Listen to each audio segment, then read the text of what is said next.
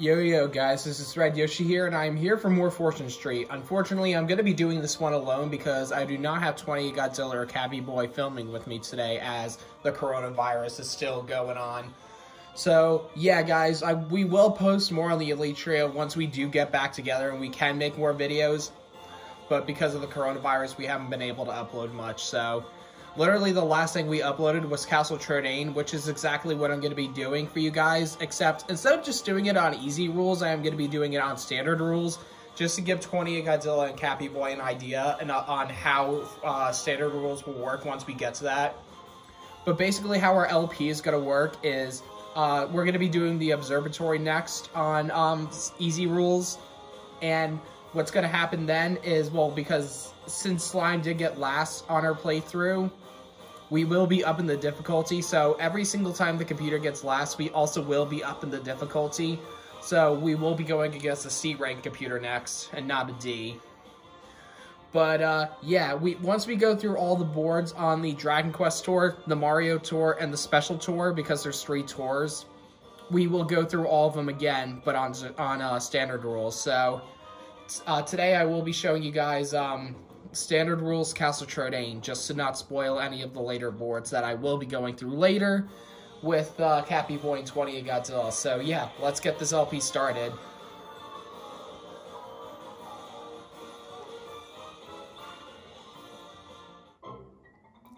And if you're wondering, yes, I have got first place on every single board, so I don't have to unlock anything now. So I will be doing this in tour mode. If you're wondering, no, we can't play this game online. The online mode for the Wii has been discontinued. So even if we all try and play it online, if Cappy Boy and 20 Godzilla get their own copy, so we try and do it online, it won't work because the online mode's been discontinued. Although, is there a way around this, guys? Because I have my Wii U homebrewed. Is there a way you can actually get around that and be able to play online? Like, for example, on Mario Kart Wii and play online? If you can, give me a video in the comments, and I'll try and follow it and see if I can get the online mode working. But if you want to unlock everything, you have to go through tour mode and pretty much complete the victory requirements. I believe it's what it's called. Oh no, victory position. Sorry. So you have to complete the victory position to move on to the next board. So. Yeah, the next board we'll be doing is the observatory with Kirill, the person on the right there, the C rank. So, once we get back together, we will be doing the observatory for you guys, but on the easy rules, not the standard. We will be going through this again on standard once we do go through all the easy mode ones first. So, for now, I'm going to do Castle Trodain and show you the difference, really, between the easy rules and the standard rules, because there are some things that don't exist in easy rules that are present here. So, yeah, let's first determine the turn order.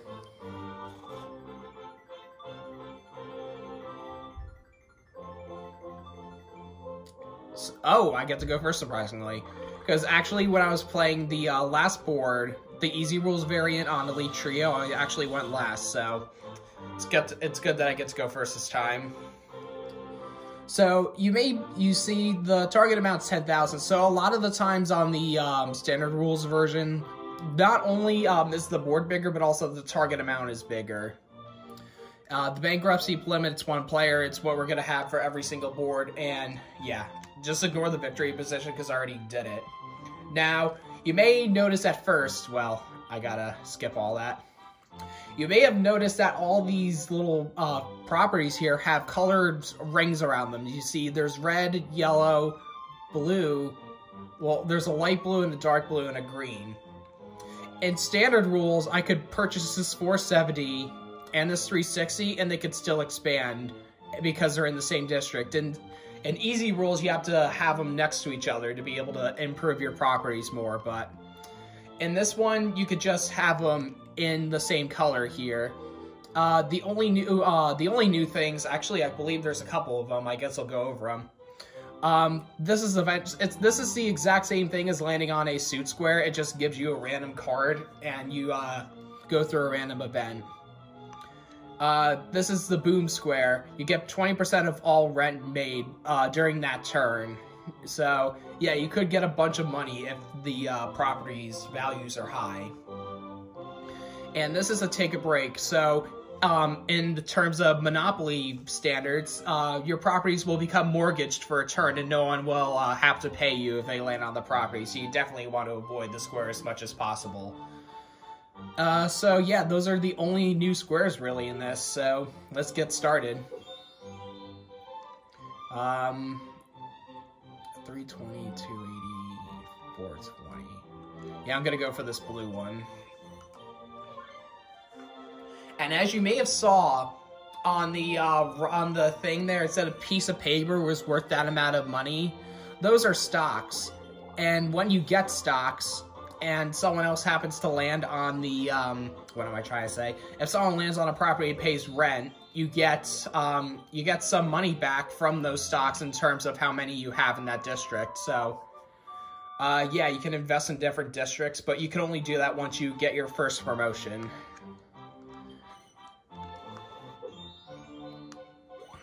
I should probably invest in that red one too, because that one you can't really skip. Thankfully, it's not hard to get properties from Slime, so I could eventually get that 33 from him and not have to buy it out. And that's the thing too. If you're wondering how the computer ranks go, usually this is from easy to hard. It's D, C, B, A, and S. Those are the computer ranks. Ooh, I'll take another one in this district.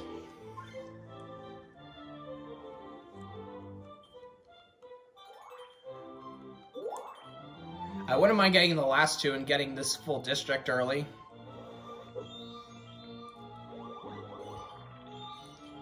Although, do I have enough to buy the last two? That's the question. I don't know yet. I'm gonna have to check on my next turn.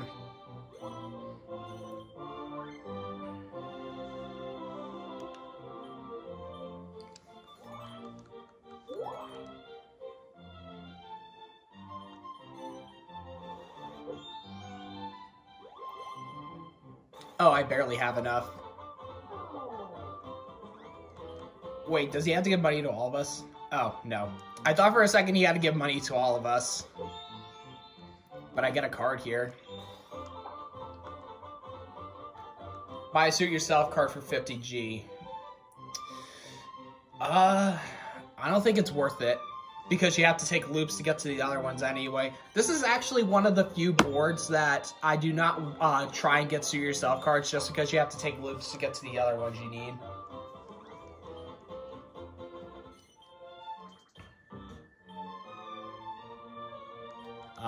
I know she bought him in District B, but I'm not sure if that's the district I'm buying my properties in. I should probably turn off the dialogue to make this go a bit quicker. Around the blocks. Oh, so it's your typical slot machine. So you know how these work. Except now you can see you can get 5 stocks times your level. So you can get, but basically the thing that's in the middle, you get 5 stocks, 5 stocks in each district times your level. So you could get a ton of stocks if you're a high level.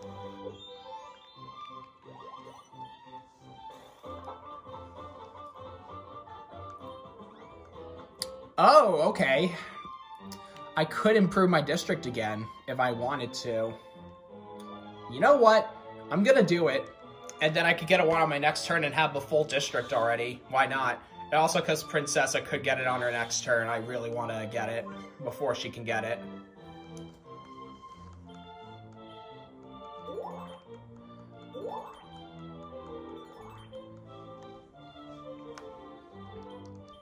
Can you get a 1 for me? Nope. Oh, she would have missed it anyway.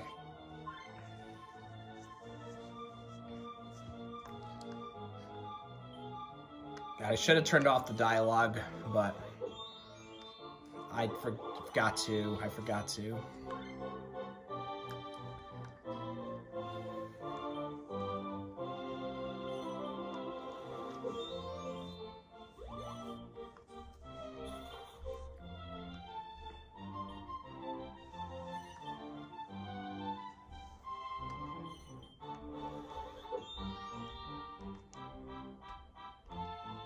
Okay, I'll take another suit. I'll take half my salary already. Not much, but I'll take any money for free.